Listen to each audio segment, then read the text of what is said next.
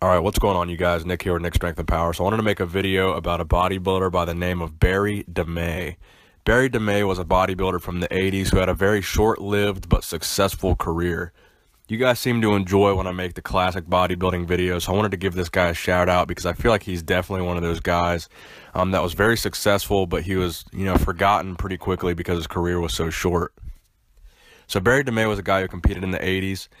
He was 6 foot tall, and he only weighed between 225 and 235 on stage. His nickname was the Flexing Dutchman. Now, between 1985 and 1988, he competed in all 4 Olympias. He's never placed out of the top 6 at an Olympia competition, so that's pretty incredible. In 1988, he placed 3rd place at the Olympia, and he has gone on record saying that that was his best Olympia ever. So he was riding high off of that finish. Then in 1989, after that very successful year in 1988, he was bench pressing in the gym. And on the final rep, he tore his pec. And that was one of his biggest fears during his career, was getting an injury, specifically getting a pec tear. He was always afraid of that. And in 1989, when he tore his pec, he was only age 27.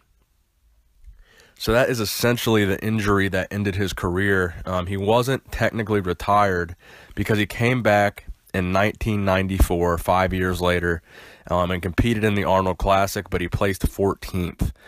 So that comeback basically wasn't really much of a comeback because I don't even think there was 15 competitors. So 14th was probably last place in 1994.